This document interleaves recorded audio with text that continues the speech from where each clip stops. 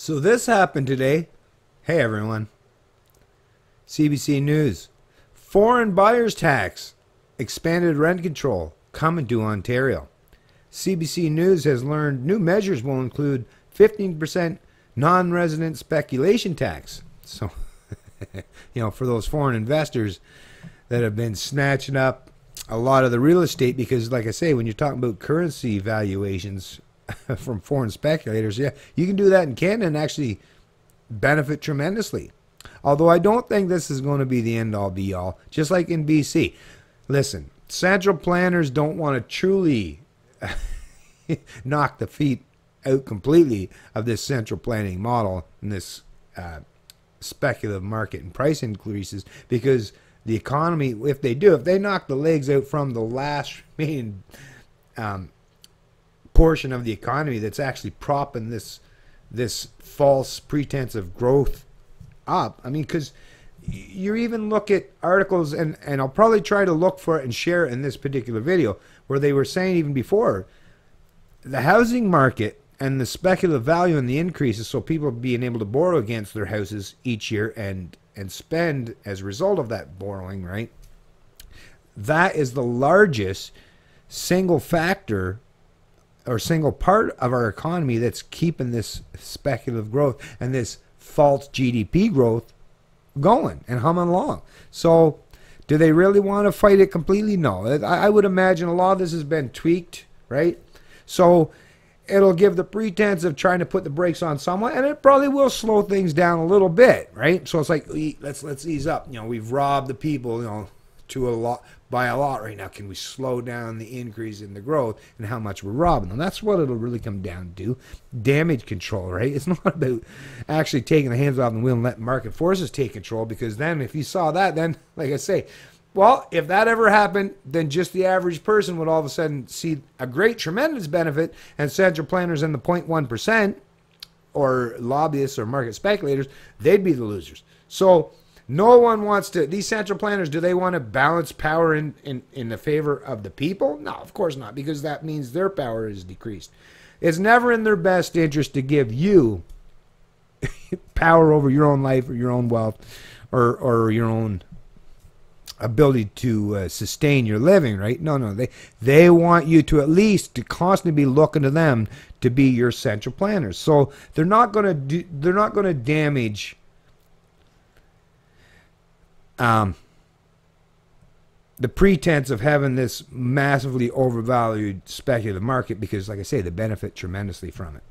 Whether it's local municipal governments, provincial or federal governments, they all benefit tremendously because they get to increase the amount of taxation and wealth that they can confiscate from people, because they believe, if your house went up by $100,000, all that money you spent, even if you borrowed against it in a credit card or a line of credit, whether the banks make money from that or everything you spend, whether the government gets to tax all those purchases you made, the central planners and the control freaks benefit at every stage along the game. So no, they might be willing at this stage of the game to, like, okay, we've pushed things way too far, so we're trying to put the brakes on a little bit. But no, they're not looking out for the best interests of Canadians. Let me tell you, just like under the fucking marijuana legalization file. Bullshit. It's all about control. It's never about freedom. Just same with the housing market. It's all about more control, and it's not about freedom. Because a lot of these people, especially these people in government, are benefiting tremendously from this speculative wealth, this newfound lottery, which is to have a home now in one of these great urban or central urban centers, like these big urban centers in Canada. And it's like, if you bought a house, it's like you won the lottery in recent years, right? They don't want to put the brakes on that totally, because then it might mean that people will actually have to learn and understand the real macroeconomics and fundamentals that are underlying, and realize that, oh shit, we've been living in a bubble all along. And that's going to expand out more than just the housing market. Recognize and realize that. Let's read a little bit into the article here. Ontario's Liberal government will slap a 15% tax on home purchases by non-residents or non-resident foreigners, and will expand the province's existing rent control system to cover all tenants, CBC News has learned. So, for a while there, they could raise rental costs, if it was, after 91 or 95, whatever year in particular it was.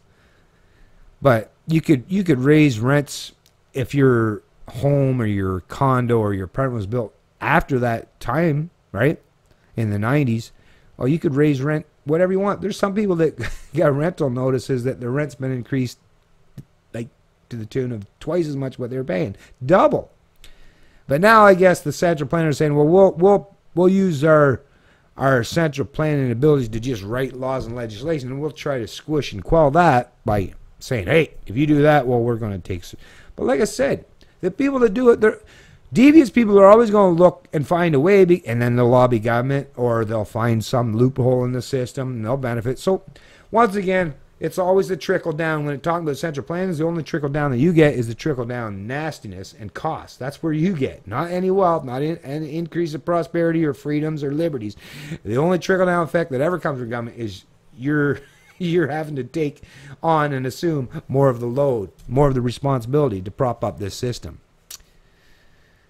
The move comes after the price of the average home in the Greater Toronto Area jumped 33% in 1 year, triggering warnings of a real estate bubble, as well as after reporting by CBC Toronto revealed landlords slapping massive rent increases on tenants. But think about 33%.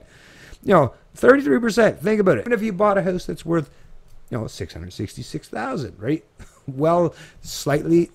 Fairly substantial, in excess of $500,000. Well, boom! In 1 year, it's worth $1 million now. Look at that.